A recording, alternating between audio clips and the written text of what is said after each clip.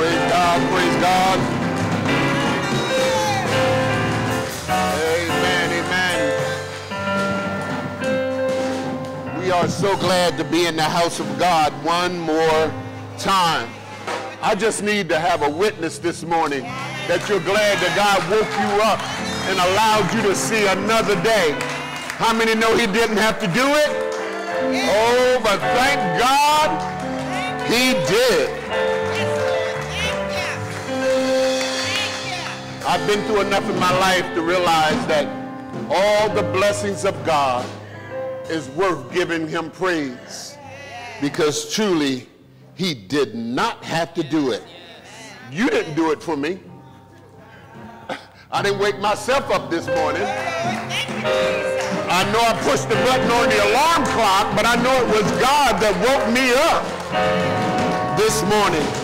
So we give him praise and we give him glory for being such a loving and caring God. Just on a few announcements. I don't know how many of you attended the health fair on yesterday, but God truly blessed that health fair.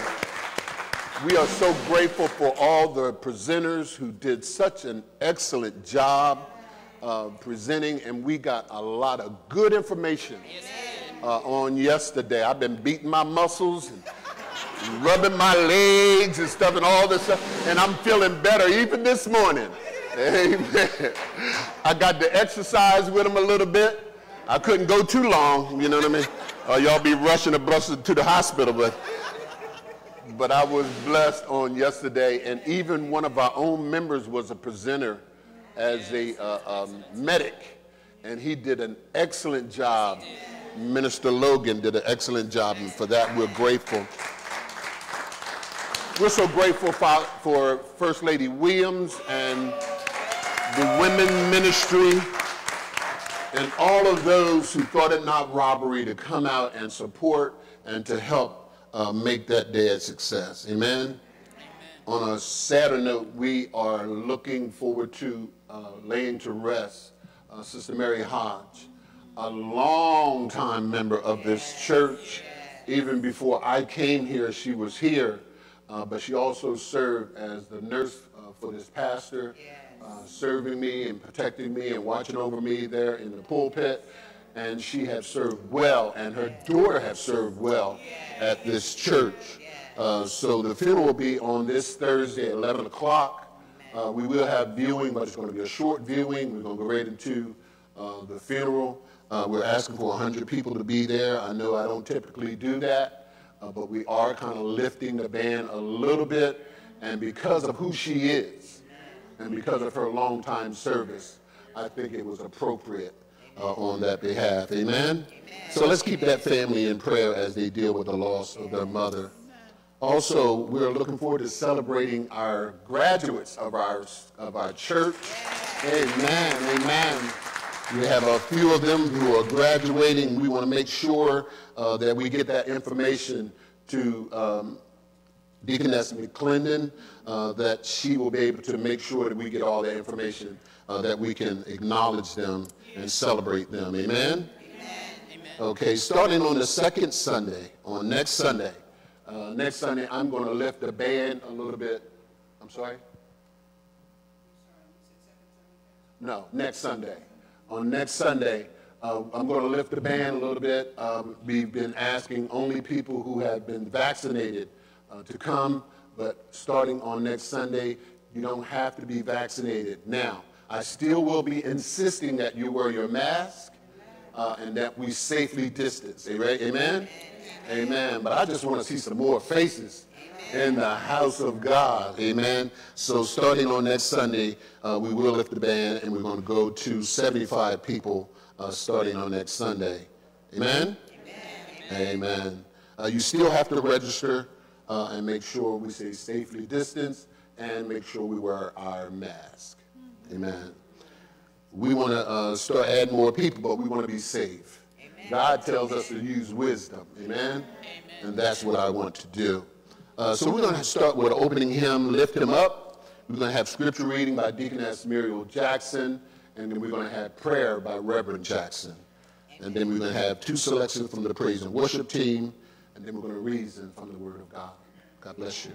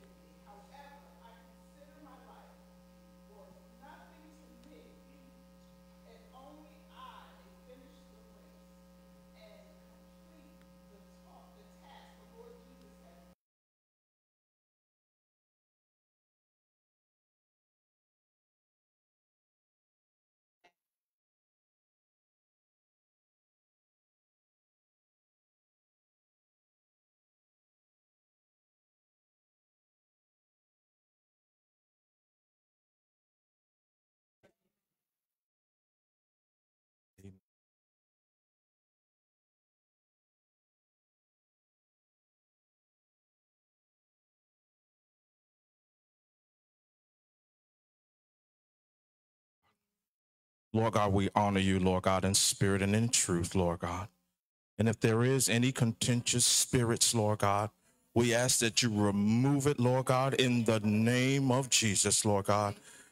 That, Lord God, somebody might be thinking, Lord God, instead of praising. Lord God, we just got to give it all to you, Lord God. We're all, Lord God, and at the altar, Lord God, looking for the blessing, Lord God, that is personal, Lord God. That someone might be going through something, Lord God, and someone needs a breakthrough. Someone might need a breakthrough immediately, Lord God. Someone may be sinking in sand, Lord God. So, Lord God, we honor you, Lord God, and we praise you, Lord God, through, Lord God, the storms and the rain, Lord God. And we thank you, Lord God, for giving us a life raft, Lord God, just when we thought we were drowning, Lord God. Lord God, you gave us another breath, and we owe it all to you, Lord God. And we just worship you, Lord God. Thank you, Lord God. And we ask in the name of Jesus, Lord God, that you be in this service, Lord God. That those that are watching live stream, Lord God, and those that are present here today, Lord God, that will throw everything, all their baggage, all their weight, onto the altar, Lord God, so that we can all live in free will just to give you the praise and give you the glory in which you deserve. Lord God, we ask, Lord God, that the word that is spoken, Lord God, breaks chains, Lord God. Lord God, we ask that you use the man, Lord God, that's going to bring forth the bread of life, Lord God. Use him in a mighty way, Lord God. That, Lord God, it will be a sweet aroma to your nostrils. So, Lord God, help us, Lord God, with our worship. Lord God, we can't worship you the way you want to be worshiped without you. Lord God, we welcome you, Lord God, into this place, Lord God. That, Lord God, that you can do miraculous things, Lord God, with the smallest, Lord God, of faith. So, Lord God, mend all our faith together and give you the glory and give you the honor in which you richly deserve, Lord God. Thank you, Lord God, for being with us, Lord God. Thank you for working through us, Lord God, that, Lord God, we can be an example to this dying world. Use us for your glory. Thank you, Lord God, for all that you've done for us, Lord God, big and small. Thank you. We honor you. We give you all the praise and all the glory. It's in Jesus' name we pray, amen. Hallelujah. Bless his name, for the Lord is good and his mercy is everlasting. Hallelujah. Hallelujah.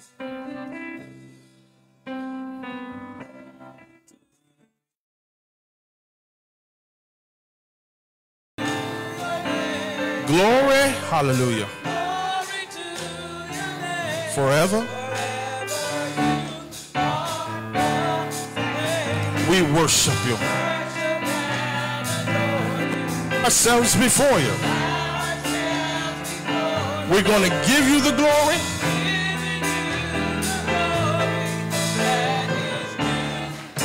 Come on, one more time. Glory. Glory, glory, hallelujah. Glory, hallelujah. Forever, thank you. You're the first and the last. We worship and we bow to your majesty. Hallelujah. It's due. Come on, saints of God, we magnify. We glorify your name. And we shout with anticipation. Hallelujah, there's power in that name, Jesus. We magnify.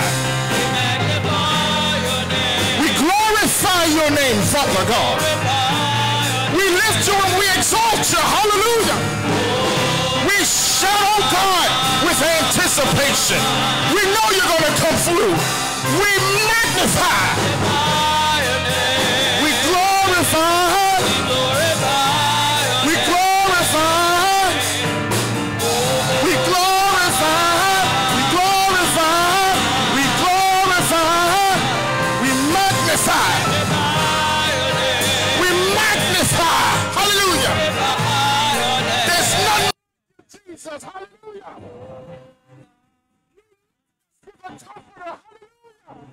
It's his name, for the Lord is good. We magnify, we glorify, we exalt your name, because there's none. Hallelujah. We magnify, we glorify. Hallelujah. Blessed name for the Lord. We magnify. We glorify. We glorify. Hallelujah. Yes, hallelujah. Bless his name. Come on, saints of God. We glorify.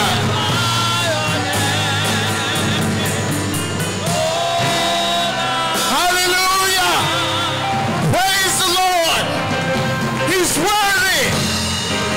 You keep holding on. Hallelujah. You keep praising him. Hold on. Your time is coming. Your season's coming. Glorify him while you're in the midst. Hallelujah. Glorify his name. Magnify his name. Oh God. There's nothing like, oh God. Hallelujah. It's not the end of the story. Hallelujah. Oh Lord. Oh God. Oh God. Oh God. We magnify.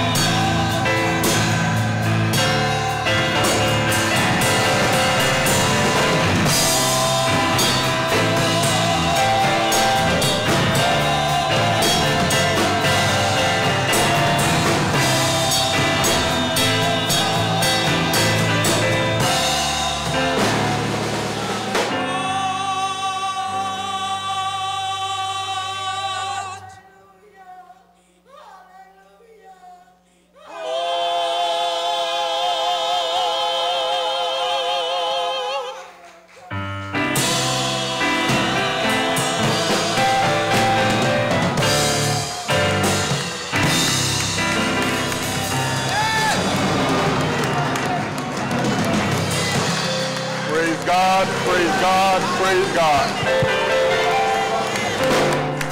How many know that's exactly what he's looking for? He wants you to praise him with your whole heart. Not part of your heart, not some of your heart, but your whole heart.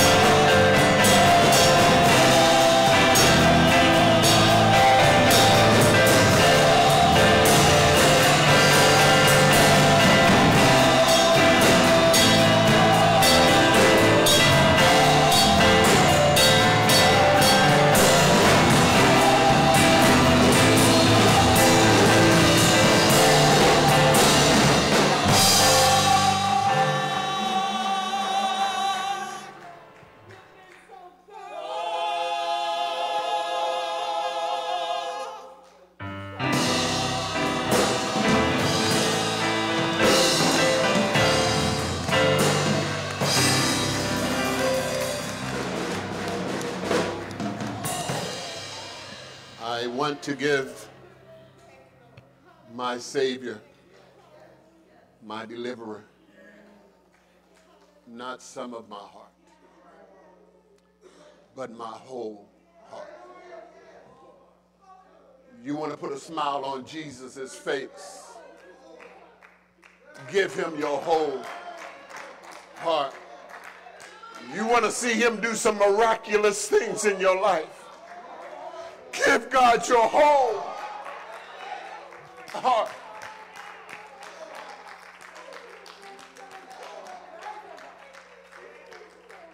So we give God praise. The miraculous God that he is. That didn't have to do it, but he did, God. And we give him praise. And we give him the glory. I like seeing my God smile when I give him my whole heart. We're going to talk about that a little bit because he's a God who is deserving of everything that you have. Not a little bit of it, not an occasional moment, but your whole heart. Excuse me for my tears. But when I think on the goodness of Jesus and all that he's done for me, I just can't hold back sometimes. It gets the best of me. And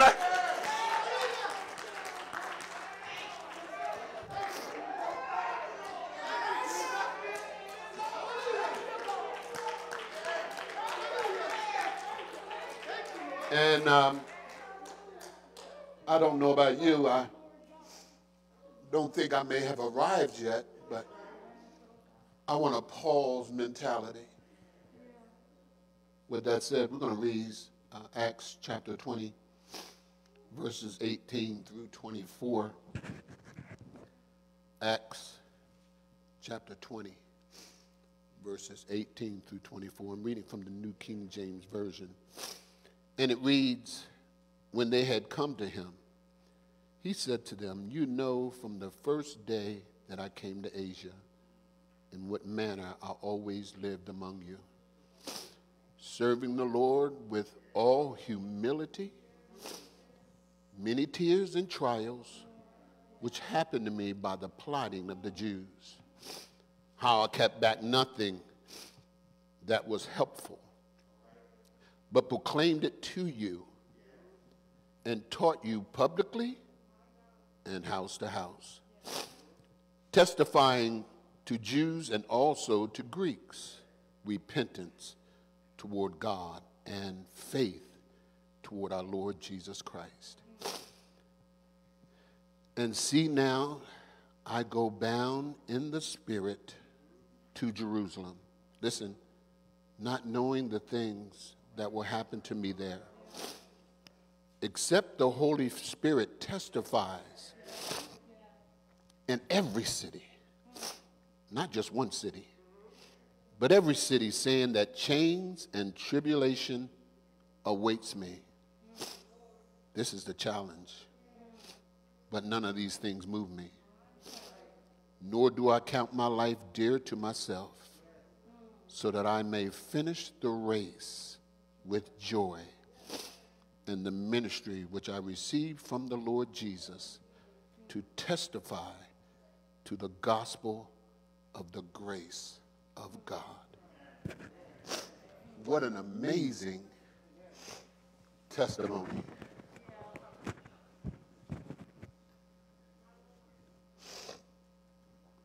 I want to talk from the thought, an overcoming faith. An overcoming faith. But first, there needs to be a question asked of each professing Christian. I say professing Christian because just because we come to church doesn't always guarantee your salvation. And let me burst a bubble. Just because you've been baptized does not mean that you are saved. The only way you get saved is because you've made a personal decision to follow the Lord Jesus Christ. So I got to ask a question before I get really started here. Are you really a Christian?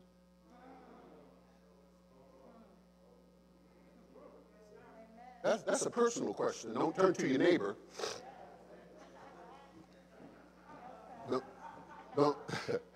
Don't turn to your neighbor and ask them, well, are you really a Christian? No, this question is for you. This question is for me. It's a personal question. Are you really a Christian? Because if you're not really a Christian, this message is not for you. This is only for real Christians. You can't expect God to help you if you don't know him. And the title of this message is An Overcoming Faith. An overcoming faith is truly needed in these times. Please don't assume that everything is going back, just because things might be going back to normal, that everything is going to be fine. Don't assume that because they've lifted some restrictions, that everything's going to be fine. In the midst of all that we have gone through and all that we will face in life, you need more than just saying, I got this. You need an overcoming faith. Let's ask this question of a committed Christian. What do you think God desires of us? Just throwing it out there. What do you think God wants from you?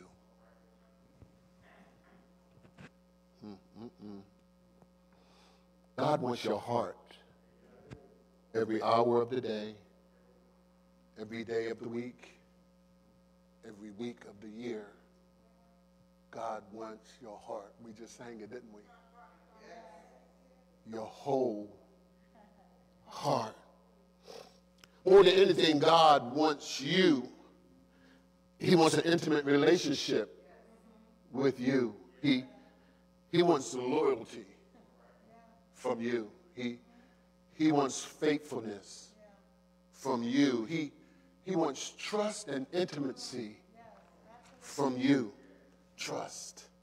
Proverbs 3, 5, and 6 says, trust in the Lord with all your heart and lean not to your own understanding, but in all your ways acknowledge your TV characters. No, that's not what he said, is it? That's not what he said. He didn't even say acknowledge your girlfriend. He didn't even say acknowledge your wife or your husband. It says, acknowledge him, and he shall direct your path. He wants intimacy as a deer pants for the water brook. So pants my soul for the Lord. When is the devotion? Where is your devotion? Where is your commitment? We live in an uncommitted time. What happened? What made our commitment level go foul? And let me say something. Don't think that just because we're in a pandemic that people are more committed now. There are some who have drifted further away from God during the pandemic. I'm going to get into that a little bit too. I'm afraid many are call themselves has become complacent, comfortable to the point where they take God for granted. In times when this Bible was written, Christians were dying for their faith. They were giving their lives for their faith. Now we can't even come to church faithfully. Okay, you said, no, but Pastor, we're on live stream. We can't even live stream faithfully. I'll look at it later. I think it's coming on Facebook or YouTube. Okay, I'll check it out next week.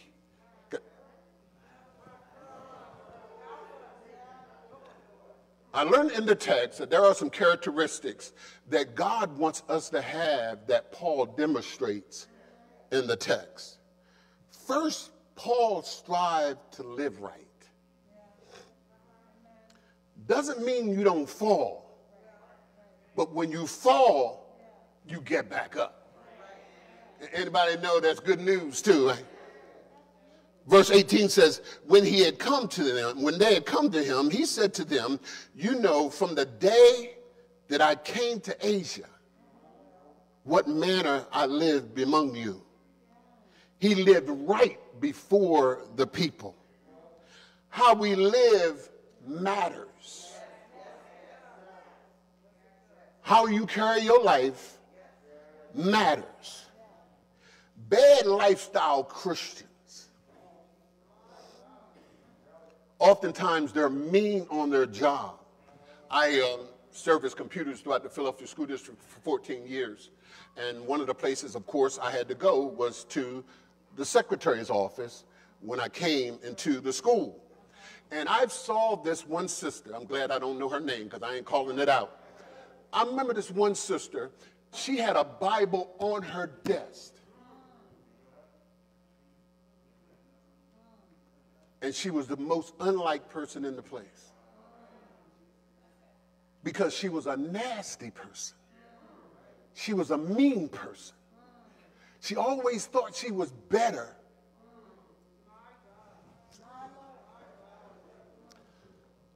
Bad lifestyle Christians are mean at the job. They're oftentimes mean at home.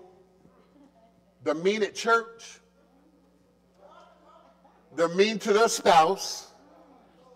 They're mean to their children. They're often nasty to their parents.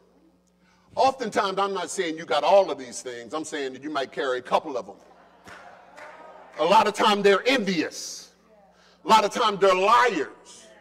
A lot of times I'm talking about bad lifestyle Christians. They're gossipers.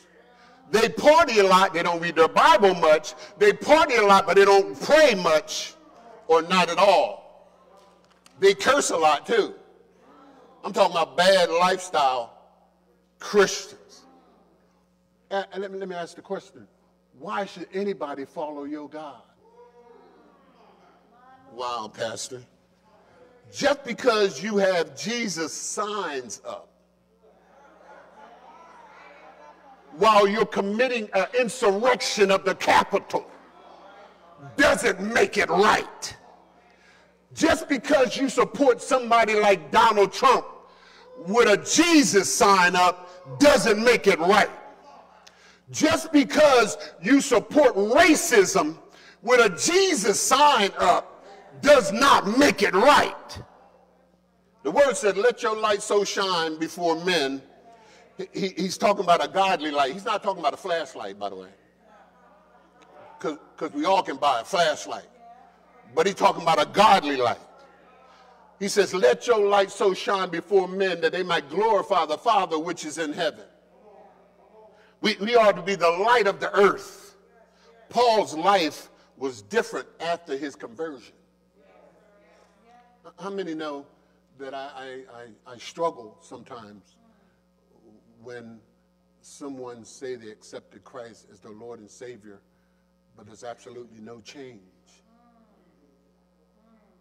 in your life?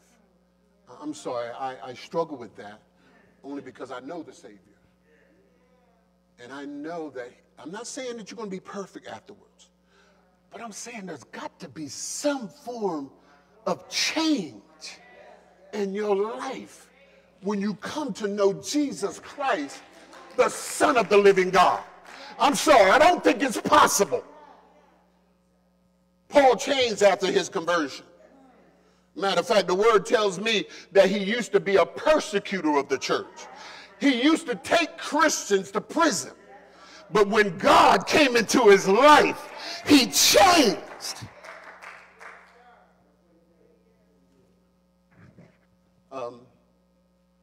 What is it about your life that would tell somebody you're saved? Wow. What is it about your life? Now, don't go there. I did not say you're perfect, because you wouldn't need him to forgive you anymore if you were perfect. How many know that we need to be forgiven almost every single day? Why? Because we sin what? In thought, word, and... I'm not counting your failures. I'm not talking about the things you've already been repented for. But are you kind? Can somebody tell you're saved? Are you kind? Are you loving? Are you gentle? Are you giving? Do you have joy in your spirit? Are you peaceful? Are you a faithful person? Second thing about Paul is that Paul had humility. Humility is a strong sign of growth. A lot of times people take it the other way around. They think if you're too humble, that you're really not growing. Listen, you cannot sincerely pray. You cannot sincerely pray. You cannot sincerely read the Word of God. You cannot sincerely listen to the Word of God and stay prideful. You cannot genuinely read the Word of God and it not humble your spirit. Can't do it. Because the Word of God will humble you. Because the more you pray, the more you read, the more you listen to the Word of God, the more you realize how messed up you are, the more it would humble you before God. The more you realize that but for the grace of God, I am what I am. The only reason I'm still standing today is because of the grace of God. The stuff I've done, the places I've been.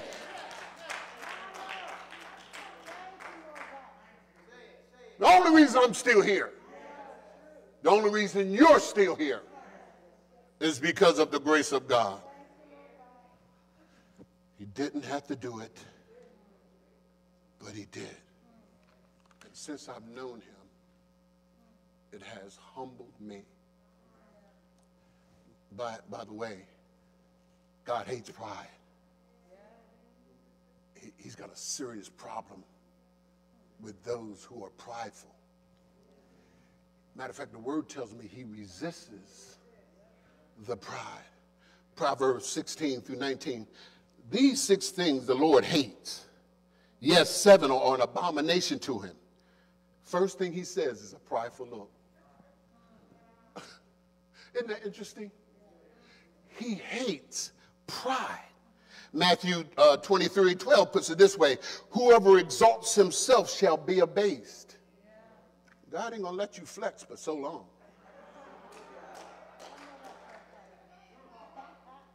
And then he's gonna check you. But then Paul was a helpful Christian. He didn't just sit and look at work being done. He got involved. Paul was a helpful Christian. And for those of you, let me just say this, for those of you that might want to shut me off at this moment,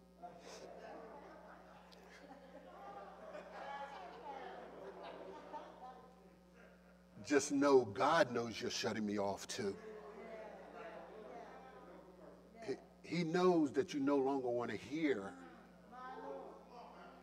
the word of God. Where's my cell phone? Shouldn't I be on Facebook about now?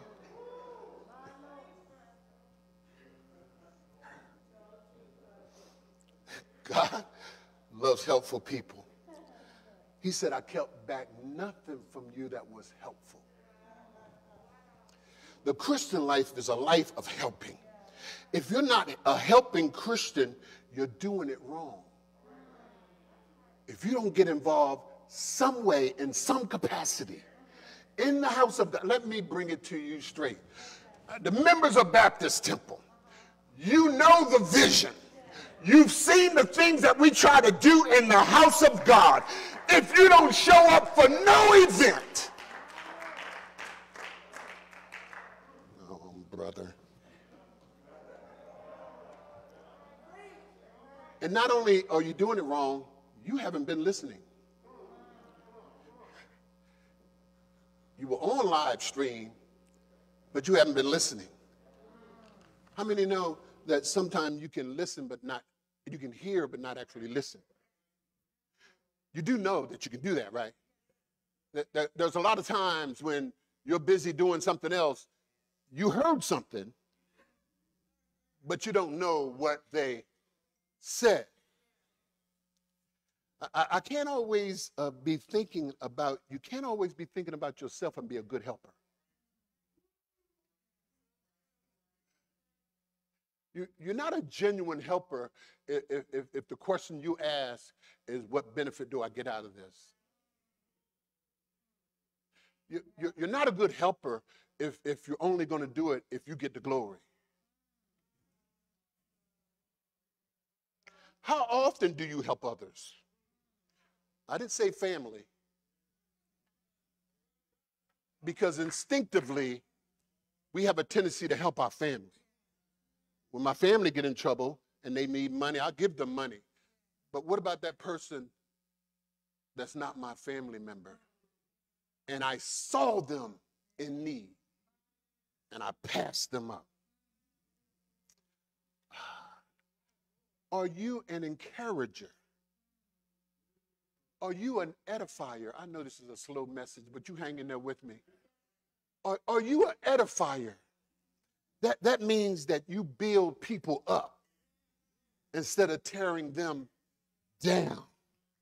Or is most of your conversation in the form of criticism, in the form of jabs, in the form of negativity, putting others down? James puts it this way. He says the tongue is damaging. He says the tongue is untamable. It's unruly. He says it's an evil full of poison. That's what James says about the uncontrolled tongue. He says that tongue hurts people and it tears people down. Listen, once you say something, it's hard to take it back. Now, I'm not saying you can't take it back, but it takes longer for it to go back than it does for you to say it. Listen, how many know that the damaging of the words you say lingers well after you said you're sorry?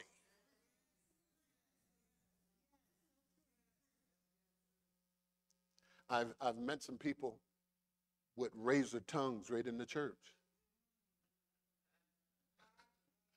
I've had to take some of my members down who will raise their tongue right in the church.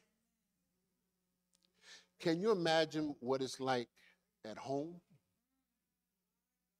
Think about that now. If you could raise your mouth to members of the church, can you imagine what it's like in that house? Or maybe on their job? If they can do it in the house of God, you can imagine what it's like in the house. Oh, I know I'm getting on somebody. Parents, we must be careful how we talk around our children. Because talking is a behavior. The way you talk becomes a behavior. And children have a tendency to follow how you behave more than what you say to them that is right. Do y'all get what I'm saying? You can say you should do this right, but then they see your behavior, and they're more likely to follow your behavior. Yeah. If you talk bad about people, your children are going to end up talking bad about people. If you curse a lot, just listen when they're in the bedroom on the phone, you'll find them cursing a lot. If you're disrespectful, you will find that your children will be disrespectful.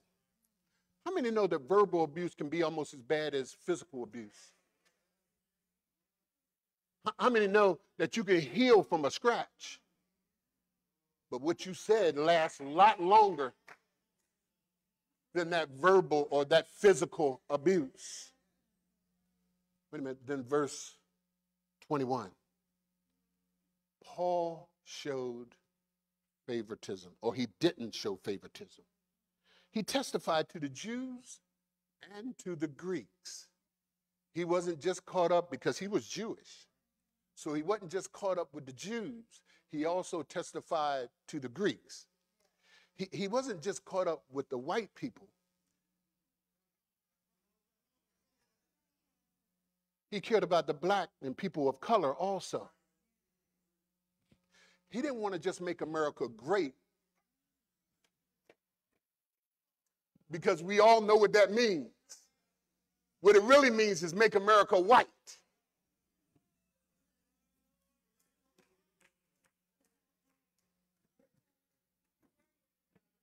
Paul was a Jew, and Jews were known to be prejudiced. I don't know if y'all knew that or not. They were a little swole. And the reason they were swole is because they were the children of Abraham. But if they had figured the whole thing out, they would have realized that God sent Abraham, built the nation of Jews to bring the word of God to everybody. So when Jesus died on the cross, he didn't just die for the Jews. He died for you, and he died for me. Paul didn't show favoritism.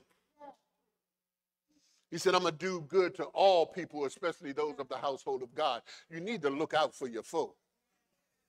Listen, if you can't treat your brother and sister right, how can you genuinely say you love the Lord?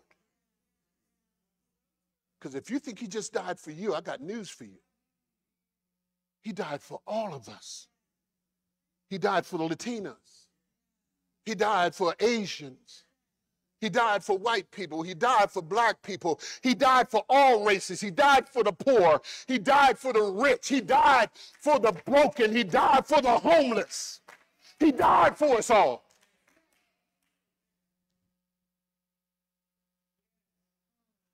Okay. But now Paul shows that he was steadfast and unmovable. Verses 22 to 24. And see now, I'll go bound in the spirit. He was obedient. I'll go bound in the spirit to Jerusalem, not knowing the things that will happen to me there, yet that the Holy Spirit, except that the Holy Spirit testifies, in every city, saying that chains and tribulation awaits me. Wait a minute. But none of these things move me. Nor do I count my life dear to myself. Wait a minute, he's doing it for a reason. That I may finish the race with joy and the ministry which I received from the Lord Jesus to testify to the gospel of Jesus Christ, or of the grace of God. Paul was not saying that he was a superhero. Don't think that that's what he was claiming. He wasn't claiming to be a superhero. He wasn't even claiming to not have emotions. He wasn't claiming that sometimes he shed tears. Matter of fact, he says it in the text. He wasn't even claiming that he doesn't grieve over a lost loved one. He wasn't even saying that he hates the fact that he gets sick sometimes. He wasn't saying that. He knew that sometimes sickness comes his way. And he knew that sometimes the doctor might shake his head. But he made up in his mind that he's going to still stay with the Lord no matter what. He's saying that in spite of all of these things, I ain't going nowhere.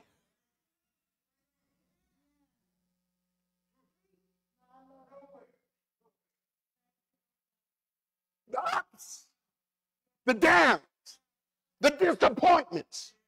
I ain't going nowhere. For God I'll live, and for God I die. I shall not be moved from my faith. God didn't stop being God simply because things didn't work out the way you wanted them to. Just because you thought you pushed a button and God was supposed to jump, he didn't stop being God. I cannot stress this point enough. Most of you know how I feel about my wife. I want you to know right now that if God was to take her from me, you're going to see one sad pastor. You're going to see one toe-up pastor. But if you think that I stopped believing in Jesus Christ because God took her from me, then you don't know your pastor at all. Because I ain't going nowhere. You know why? Because I'm wise enough to know that it was God that gave her to me. And if he chooses to take her home, I'm going home to see her one day.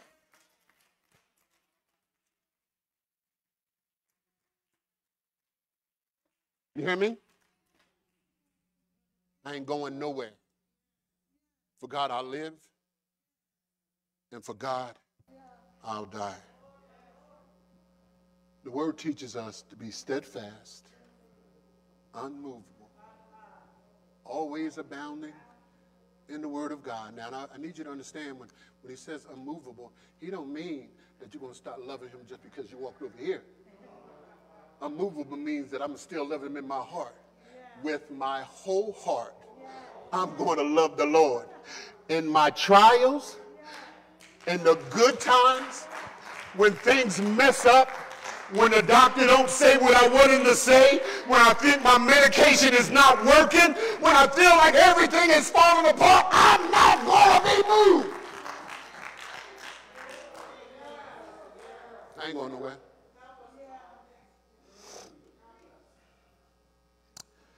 Paul suffered a lot for the Lord. He was beaten. He was thrown in prison. He was falsely accused. He was rejected. He was stoned and left for dead, all for the sake of Christ. But he has a testimony. I'm not going, none of these things move me. I might move from one prison to the next prison. I might move a little bit when that stone hit me. But my heart did not move. I still love the Lord. We may never face this kind of suffering. But how many know that sometimes it gets rough? And God is calling you to stand. You may have given up on me, but I ain't giving up on my Lord. The doctor may have shaken his head, but I ain't giving up on my Lord. I might even be at the point where I'm on the hospital bed and everybody has said, there's nothing else we can do. I might get sad, but my heart has not changed. I still believe that God is the way, the truth, and the life. No one said the road would be easy. And though I'm going through some hard times in my life, I still trust the Lord. And I'm going to trust him until I die. Life gets hard sometimes. Do I have a witness in the house that knows that life gets hard sometimes? But none of these things, like Paul, will move me. And I'm going to stay faithful to the Lord. My mother might not go with me, but I'm going to keep on holding on. My father might not go with me, but I'm going to keep on holding on. Even the pastor might not go with me, but I'm going to keep on holding on to the Lord. My wife might not go with me, but I'm going to hold on to the Lord. For he is the way, the truth, and the life. You may talk about me, but I ain't going nowhere. You may criticize me, but I ain't going nowhere. I might even lose my job, but I ain't going nowhere. I might lose my spouse. I'm not going nowhere. I might get terribly sick, but I ain't going nowhere. I'm going to keep trusting in the Lord no matter what. None of these things move me. He brought me too far to turn around. Now, I know I asked it last week. How many know there's testimonies that we haven't shared with other people? Some stuff God has done, we haven't even told them because we don't want to tell them about the storm. But we know God brought us through that storm. He brought me through when I was about to lose my mind. He brought me through when depression struck me so bad. When I was hearing the pain of so many. And I had to absorb it all. God kept me in the midst of it all. I wish you were the only one that told me about it. I wish you were the only one storm that I had to hear about.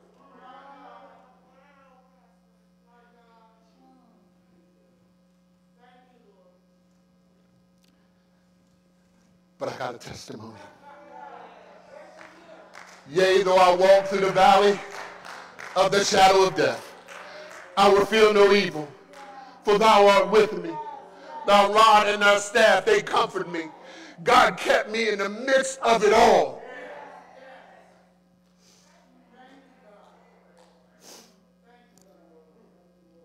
When it's time for me to go, I want to say like Paul. I fought a good fight. Listen, listen. And I kept the faith.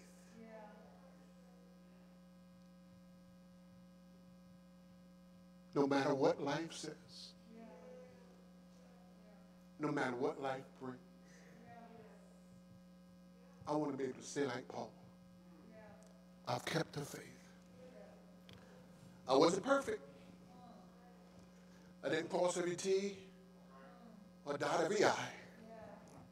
But I kept the faith. And I finished the race. Because my mind was made up. And my heart was fixed. I don't know about you. But my intentions is to see Jesus. The Son of the living God. The lily of the valley. The bright morning star. I want to see him for myself. The one who was my bridge over troubled waters. The one who was my umbrella in a time of rain, the one who gave me shelter in the time of storm. I want to see him. And one thing I'm glad of is that in spite of it all, he gave me an overcoming faith. No matter what you face, no matter what you go through, no matter how bad it is, God has given you an overcoming faith. But you must believe. I didn't say you must just come to church. I didn't say you must just show up on live stream. I said you must make a decision. A moment where you say, Lord, I want you in my life. Lord, I want you to be real in my life. I've heard Pastor, I've heard him preaching, I've heard a lot of prayers, I've heard a lot of testimonies, but Lord, I want you to be real in my life. Got good news. The word said, if thou shalt confess with thy mouth the Lord Jesus and believe in thine heart that God raised him from the dead, you shall be saved. For he or she who calls on the name of the Lord shall be saved. Great love. Don't let anybody fool you. That was an incredible love that went to the cross. I don't know if we realize how much God is. You know, he could have started over with humanity. He did not have to tolerate all the sin and rejection that came from his creation. He did not have to give, we talk about the Trinity and we talk about God. So actually when you speak of God, you're talking of three persons and one being. God the Father, God the Son, and God the Holy Spirit. Literally, when he gave his son, he separated himself from himself to die for you and for me.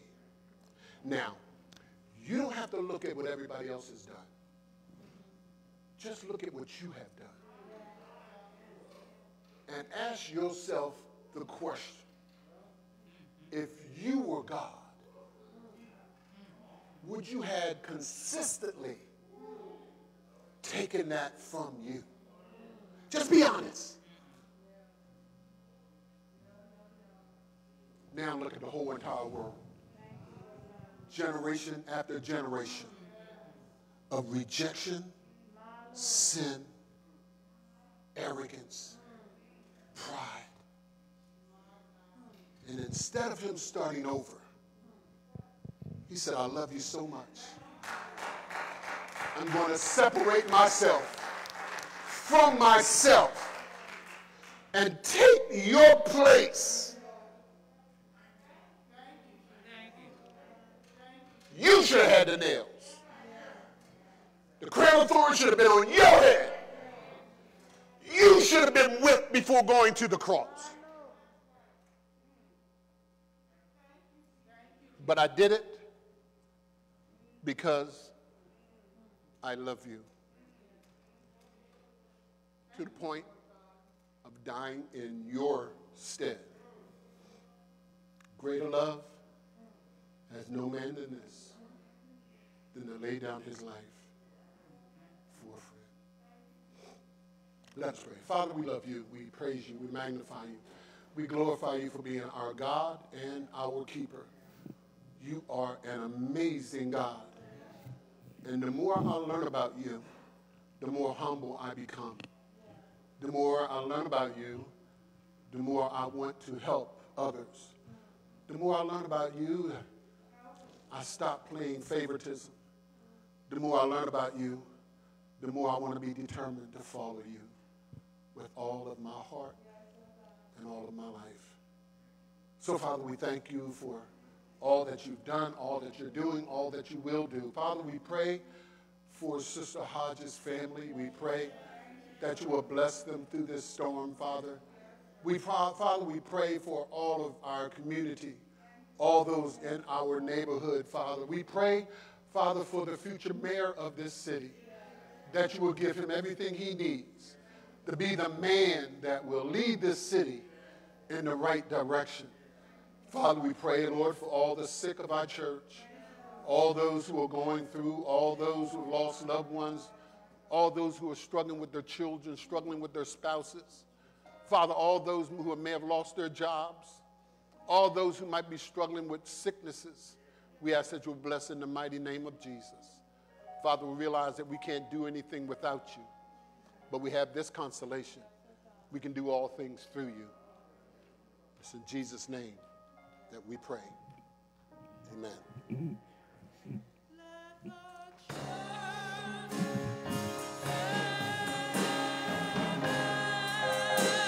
Let the church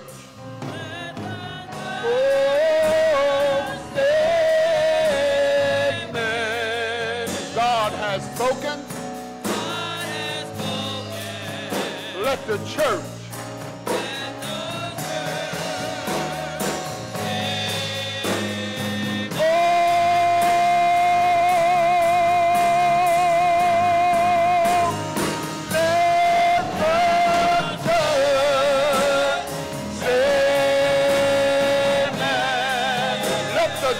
of God.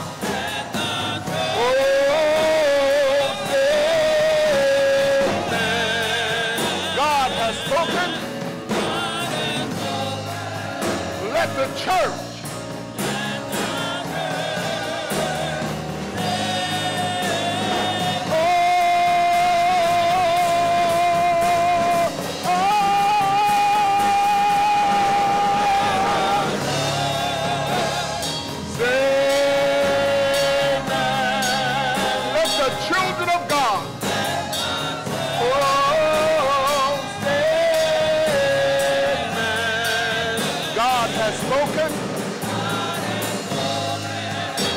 the church